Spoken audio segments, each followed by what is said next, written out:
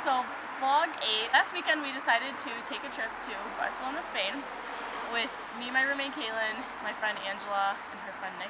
A lot of the times you hear anybody studying abroad, it's mostly like them in their country that they're supposed to be studying abroad in, and so many trips out of the country because European travel is so cheap. Not the case for this trip, but still, due to a lot of study abroad experiences. Normally all of my vlogs are about Dublin, but I wanted one to be about that topic in studying abroad, where when you are in another country and it's generally overseas, you're always going to want to see the neighboring areas or the neighboring countries just because you're there, why not? So I put together most of the footage from the trip to a nice song for you guys, and as much as I loved Spain, I would still suggest that anybody studying abroad really learn the city that they're in and the country that they're in before going other places, so that you don't leave and regret not exploring the place that you were in itself more.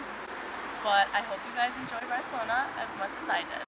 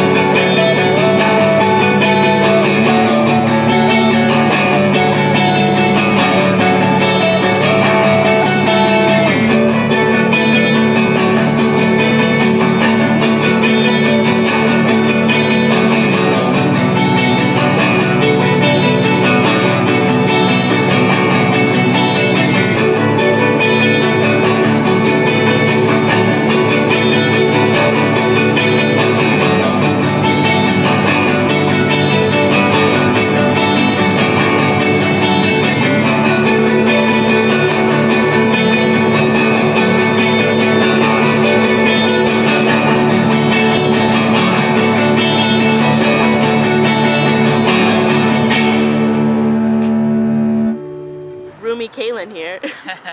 Hey! So dragging you with me to Spain, how was your experience out of the city of Dublin?